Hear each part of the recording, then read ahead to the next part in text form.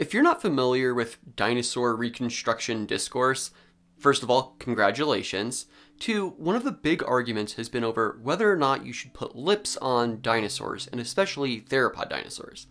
And so essentially there's two different kinds of reconstructions, and this paper looked at this idea and tried to find evidence to support either one.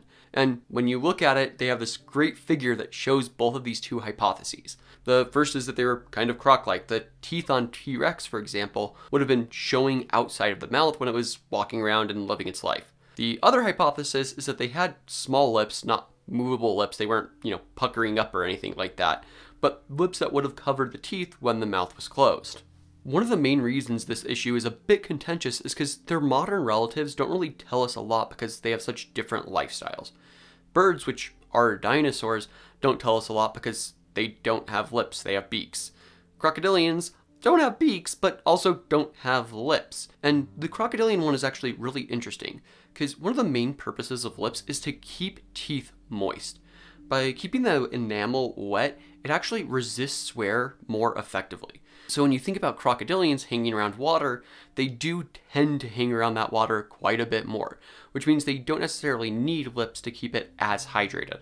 There's other things about this that I'm going to get into here in a few, but this paper was looking at the structures present on the skulls of dinosaurs like Tyrannosaurus rex to try and see if there was anything in particular they could pick out that it might have had in similar with some other reptiles, in fact the most notable lipped reptiles, which are the lizards. There's tons of lizards out there, and when you look at them, you might not think, oh, they have lips, but there's that little bit of skin covering their teeth, so when their mouth is closed, you don't see the teeth, and that counts. Like I said earlier, they're not movable lips the same way that ours are, but they are still lips.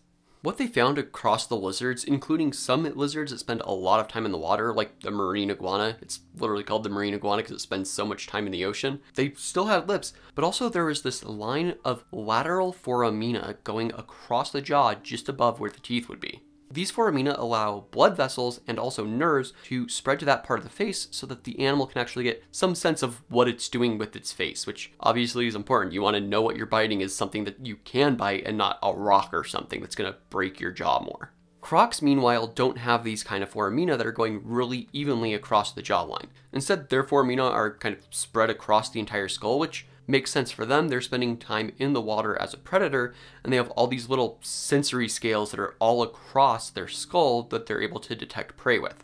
So it makes sense that they would need a kind of broader net of these foramina to send nerves everywhere so that everywhere is more sensitive. But modern crocs actually changed their lip structures because these authors also looked at Hesperorhynchus, a very early crocodilomorph that would have lived on land and had teeth more like those of a dinosaur. They were narrow and serrated as opposed to conical like modern crocodilians are. And while they don't show it in the figure, they do state in the paper that Hesperorhynchus also had that same lateral line of foramina.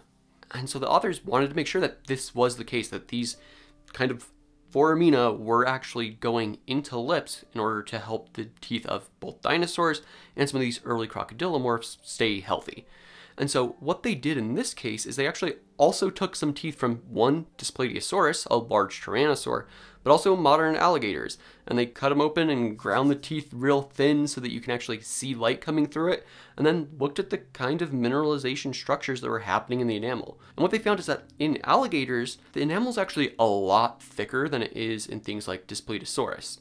And so it seems like with crocodilians, that extra enamel helps to protect the teeth when they do go out on land, because they do still spend a decent amount of time on land, and their teeth will dry out and end up getting worn even just by the wind pushing dust into the teeth.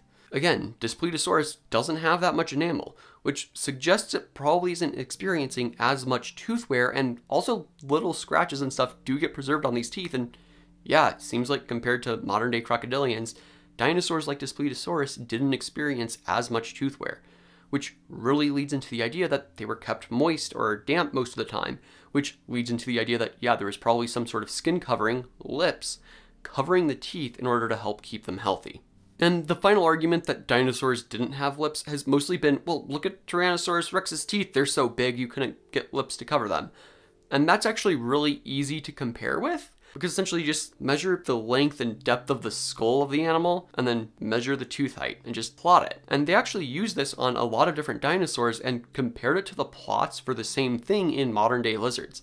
And while there are a few outliers like Microraptor, most of them track really, really well. In fact, it's really interesting to see the one outlier in modern squamates, modern lizards, Varanus salvadorii, or the crocodile monitor, which you can see in this image very clearly has lips, but when you see the skull, you go, wow, those are some really big teeth. But it still manages to be able to fit lips around those teeth. It's not like those teeth are just constantly exposed.